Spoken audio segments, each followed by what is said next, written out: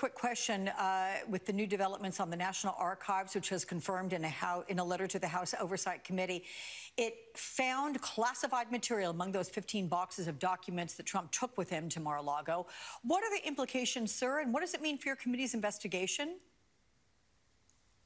Well, it's very disturbing to know that President Trump was so careless that he would risk compromising classified matters. We don't know what those matters are, but it could very well involve national intelligence. But the broader picture is that he thumbed his nose at the Presidential Records Act, which is quite specific in terms of protecting presidential documents and requiring that they be transferred to the National Archives for permanent storekeeping and filing. So, it's another example of Trump just thumbing his nose, not only at norms, but at laws. And I believe he's put himself in some real legal jeopardy, both in terms of the classified material and the broader issue of not protecting material required to be protected and transferred to the archives by law. Okay.